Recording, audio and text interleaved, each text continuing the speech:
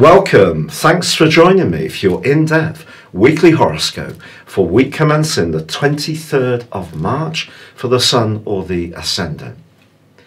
Can I ask you a big favour, please? If you've yet to subscribe to my channel, I'd be honoured if you did so now, but also very grateful.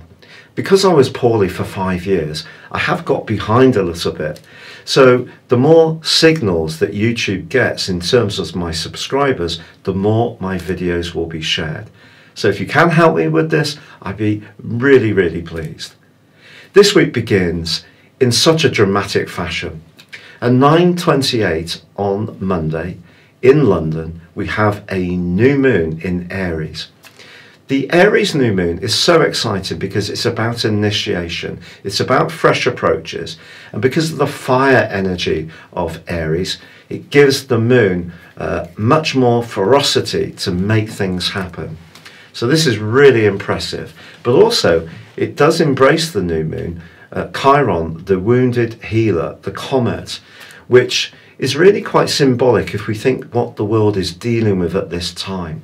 Because the energy of the new moon can invigorate the energy of Chiron to try to help us to find ways that we can fight back against the COVID-19 virus. Now that may mean that we all have to adapt and change our personal approaches, but there are going to be some collective things we may need to do as well.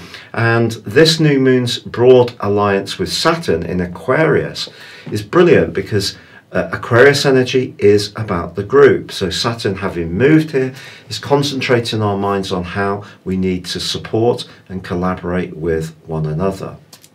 However, there is a more testing angle to this new moon, which comes in the guise of the North Node. That notional point, which is very much to do with the emotional direction of travel that we're currently in the sign of Cancer through to the 4th of May.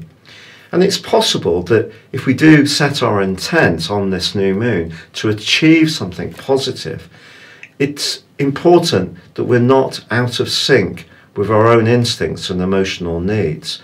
So starting something new, we just need to be mindful of our environment and how it feels.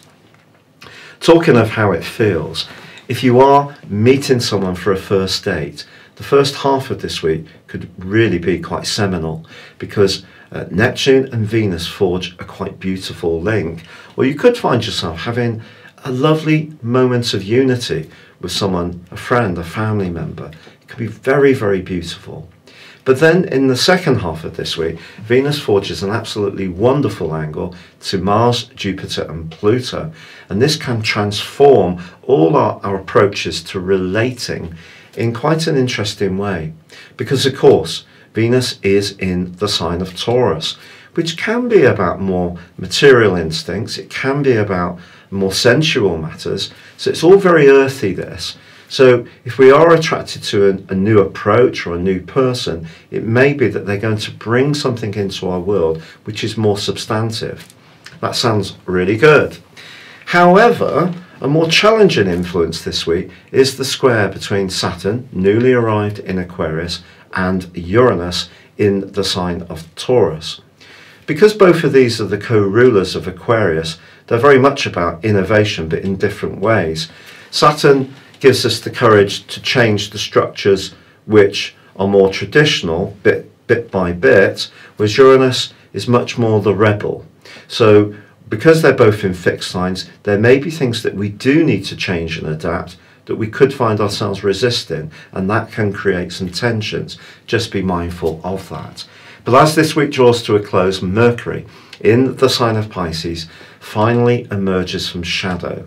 So where the retrograde first began on the 16th of February, if we go back before then, and where Mercury first went into shadow in the sign of Pisces on the 3rd of February, I think that you're going to find that things do speed up in all sorts of ways, and that's going to be very pleasing for us all. Your specific forecast, Aquarius, sees Saturn, your traditional ruler, in a great link with the Sun. This is very stabilizing. This starts the week off for you, And then, of course, we have the new moon. The new moon's in your sector of ideas. So great for really starting to express to others anything that's been building up in the back of your mind for some while. So write that blog, send that text, or that application in. If you are someone who works in some kind of media situation, the next month can be very positive for you. But also because Chiron is linked to this sector of your situation, if you have been feeling a bit stressed out or exhausted, particularly with Mars making its way through your 12th solar house, I think it is a good opportunity to also have some downtime where you just chat happily, mix and mingle at a more social level. Venus is in the part of your horoscope to do with your home. Are you planning to make some changes there? Something that you've been wanting to do for some time can really start to take shape. Maybe it's going to be to get some plans drawn. Maybe you're going to investigate a new kitchen or bathroom. But some kind of makeover is definitely possible in the next week or so, and it can delight you if you go for it. It's been a real pleasure being with you. Thank you so much for having watched your weekly video. As I said before, I'd be so grateful for those subs, likes or comments. And also, if you'd like to subscribe to my monthly astrology magazine and regular mail outs, please click the link below. You can also get your free daily horoscope in so doing, or you can order your 12-month personal horoscope based on your time, date and place of birth. And you get your character analysis with this in a deal where you get 30% off. Or you can choose to have a one-to-one with me personally. Thank you so much.